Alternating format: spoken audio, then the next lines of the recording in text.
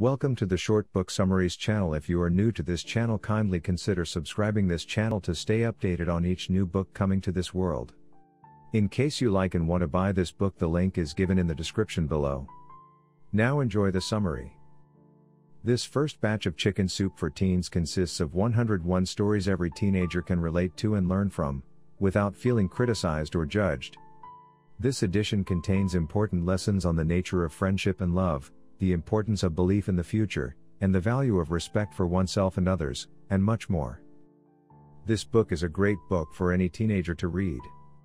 This book consists of a variety of true stories about teenagers, by teenagers, or in some cases, by adults writing in about an experience they had as a teenager.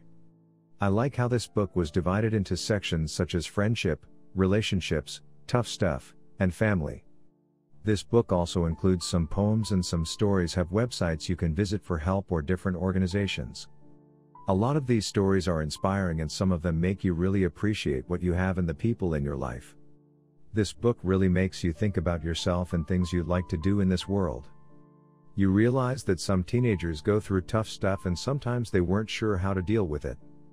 The variety in this book allows many teenagers to relate, and maybe they can learn a few things on how to deal with friendships, relationships, or family stuff. I would recommend any teenager to read this book.